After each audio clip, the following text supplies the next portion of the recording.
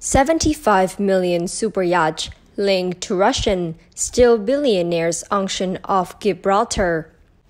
A £65 million superyacht owned by a sanctioned Russian oligarch has attracted 63 bids of auctions in Gibraltar, in the first sales of oligarch assets since Putin invaded Ukraine in February.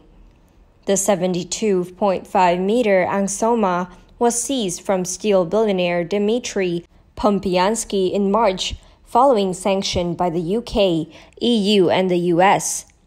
The Office of Administrative Social in Ukraine said on Tuesday that 63 bids have been received for Ansoma, but refused to detail the value of the bids for the yacht, which features 6 luxurious guest cabins, a swimming pool, a 3D cinema room, gym, jacuzzi, and a fully equipped spa.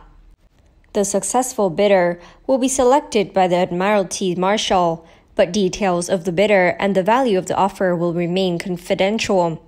The court said in a statement, detail about the sale value of the vessel will be made available once the transaction has been completed, which would take place in approximately 10 to 14 days.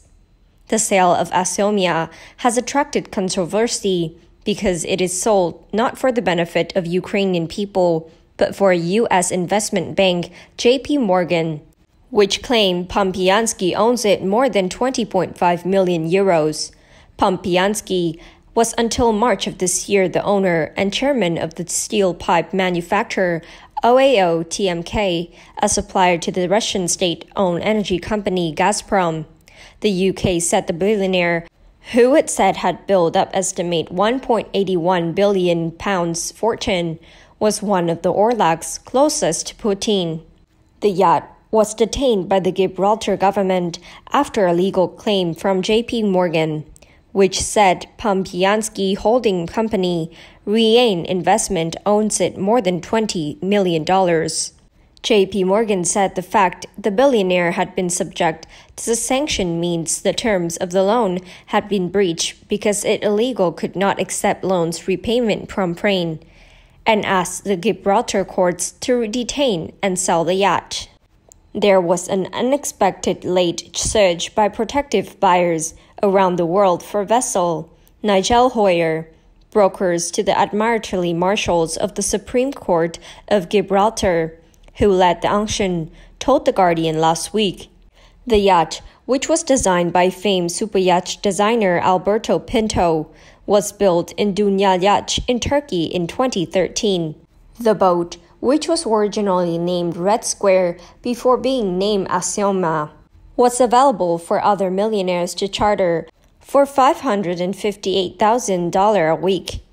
With its luxurious interior, vast array of onboard facility, and a highly trained and professional crew, a luxury yacht vacation on board motor yacht Ansoma promised to be nothing short of spectacular. The charter listing states, the Ansoma is the first seized luxury yacht known to be auctioned since the West imposed sanctions on powerful Russia after the February invasion of Ukraine.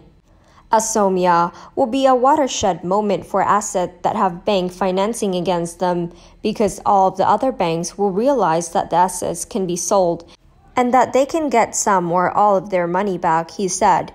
He stressed it, however, that assets without financial claim against them, which were seized by government because of sanction alone, would be harder to sell.